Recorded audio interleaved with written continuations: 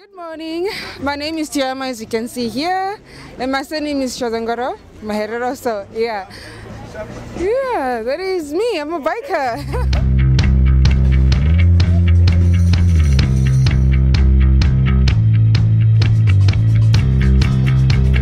Living as a lion means living fearlessly and courageously, not offering up any moment of cowardice. What is more courageous, I ask you, friends, brothers and sisters, than helping someone else in need?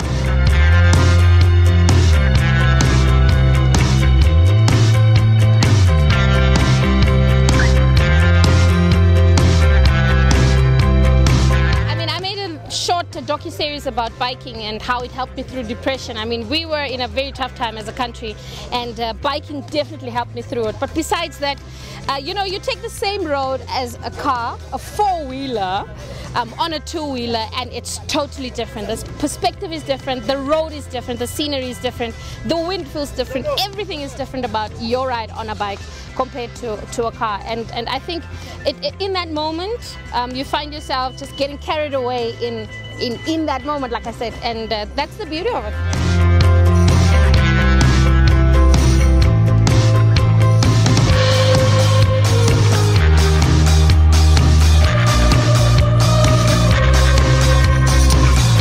Good morning, my name is Tiama, as you can see here, and my surname is Shazangaro Maherero, so yeah, that is me, I'm a biker. And I'm only 22. Wow, where do I start with that? Okay, I think what I love most is the sound that the bikes make. You know, that bass, that strong bass. I've always loved that since I was a child. And on top of that, it's the speed and the maneuvering. It feels so great, you know.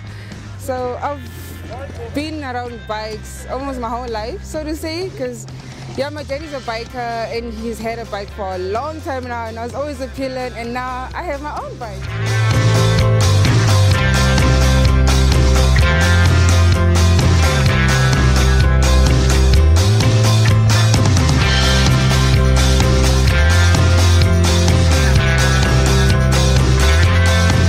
Obviously, sir, this also showed to us solidarity, unity in Namibia. When one group of people suffered, Namibia is there to assist. Exactly, yes. The Namibian people was really responsive.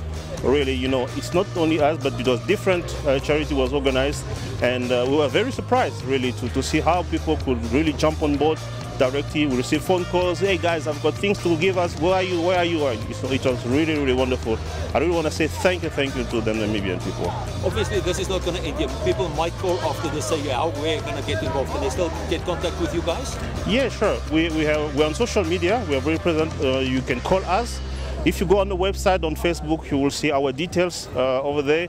Phone calls, you can call us. If you want to also be a member, even you, no problem. Give us a call. We will train you how to ride a bike, and you're going to ride along with us.